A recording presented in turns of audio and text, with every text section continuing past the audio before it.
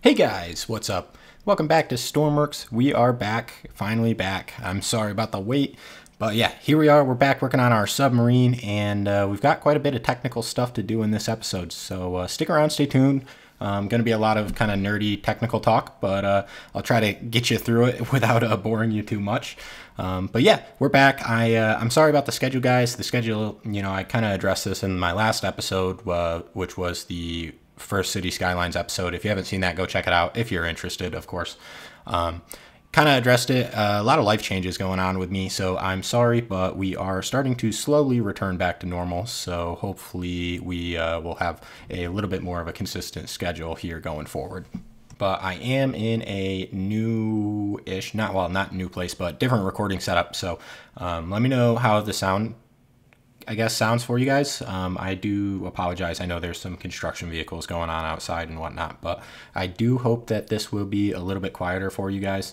It's a little bit more buried in my apartment, I guess. There's a lot more stuff in this room too, so the echoes are a little bit better. But anyways, I'm going to quit yapping on about that. What we are doing right now in the background is I'm just kind of making like a fake drive shaft to connect our reactor and our kinetic energy bank into the propeller. So pretty simple, just trying to make this look nice. Later on in the episode, we are going to get into a little bit more air handling and air management and that kind of stuff. I'm going to talk about that. But for now, I'm just trying to get this hooked up. I want to drive the sub around for you guys in this episode. So that is kind of the main priority right now. And now that I've explained that, we can go back to yapping. So yeah, a lot of life changes going on. And again, sorry about the schedule and whatnot, but basically a lot of that hopefully should be kind of sorted out by now. So unfortunately, just kind of got out of a relationship, and not going to get into the details and whatnot. But yeah, so that's kind of what was going on in my life.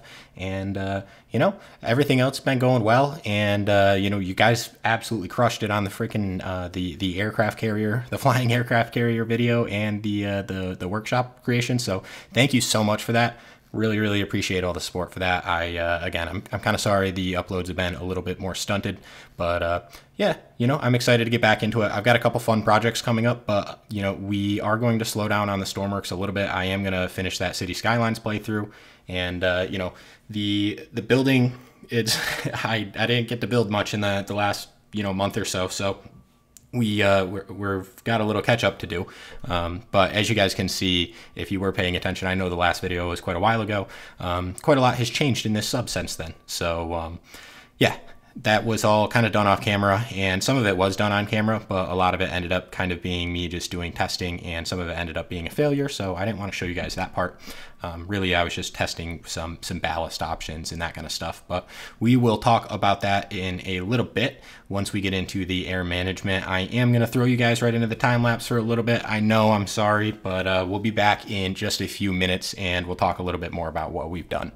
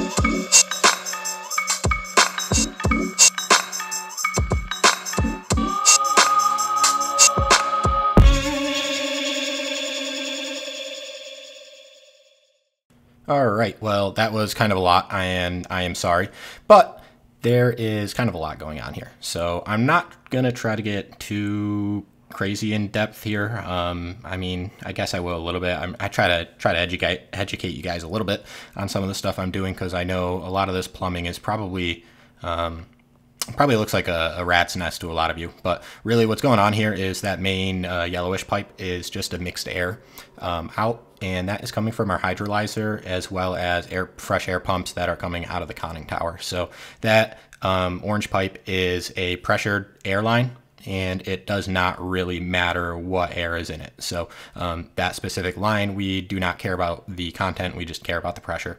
The reason I'm doing this is because the hydrolyzer, we don't really need the hydrogen off of it.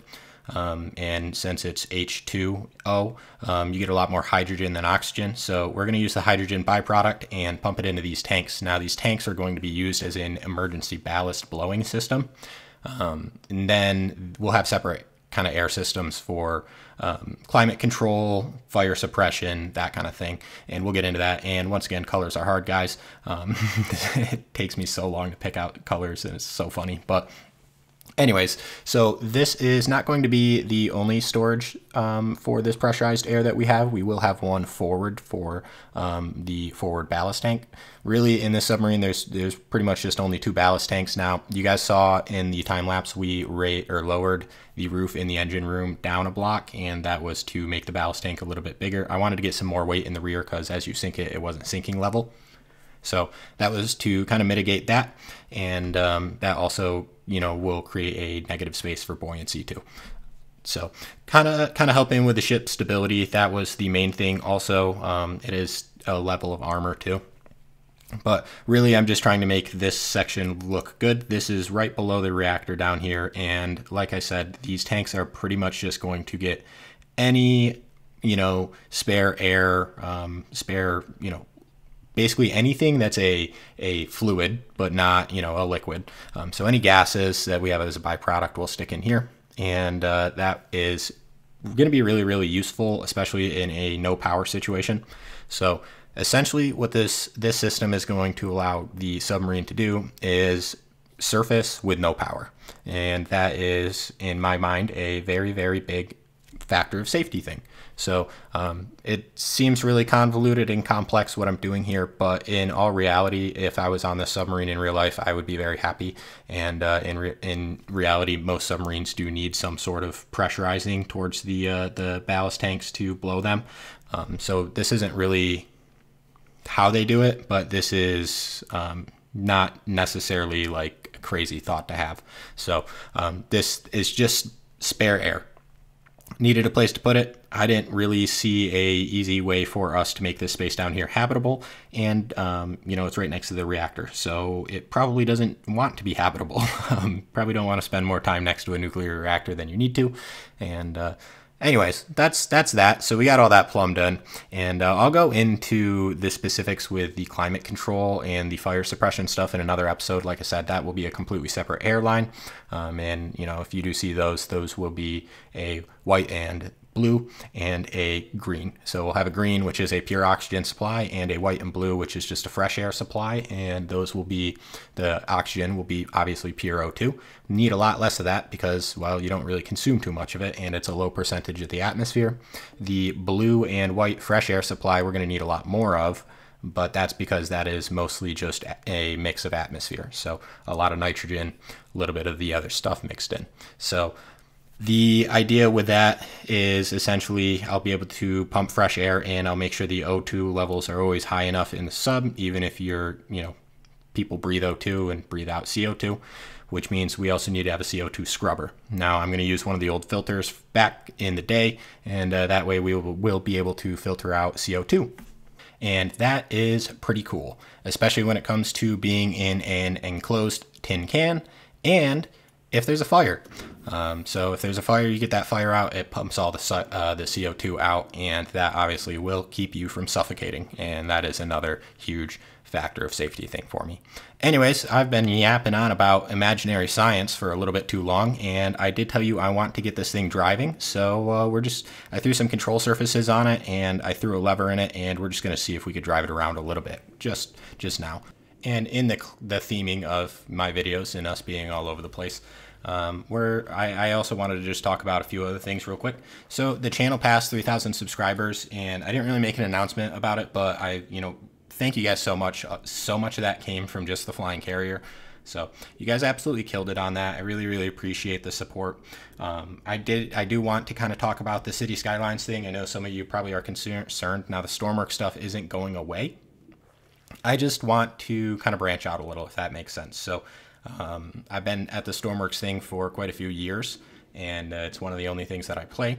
And as I've gotten older, I have less and less free time, and this is a very time-consuming game, and I really, really enjoy it. But there's other stuff that I like to do too. So I figured, we'll start introducing creative games here and there on the channel. It's not going to be a consistent thing. I will say the Stormworks will probably be the most consistent part of the channel still. So the builds aren't going to go anywhere. Just don't be surprised if you get a random different game sprinkled in here and there. And if you're into it, check it out. Leave it a like. Let me know what you think. I'm not used to really doing the other kind of games, so it's a little weird to edit them for me so far. But again, I'm trying to branch out, and the Stormworks community has been very, very good to me, and I would like to think that I have hopefully been good to them. So I do appreciate you all, and I'm not going anywhere. Just know that I might slow down a little bit, and I know that that's tough to hear sometimes, especially because I'm such a slow builder. But I am an adult. I do have other things to do. I do like this game. It's a really good outlet, but it's also a very, very time-consuming game. And the other thing about it too is I like to do my best work in this game, and you can't force that. So it becomes really tricky to do really, really high-quality work if you're trying to match timetables and that kind of thing. So I think the little break was in a way really good for me. I think it was nice to kind of get away from the YouTube and the schedules and all of that. And I have a couple things that I've been building on in the background on my own time that you guys won't see on YouTube. When they are done, we'll probably do like a gameplay video or two of them. Definitely I'll do a workshop video, but I do have a couple things like that in the background I'm working on, and those are more just kind of passion projects, kind of like the heads-up display I made. So just kind of keep your eyes out for that.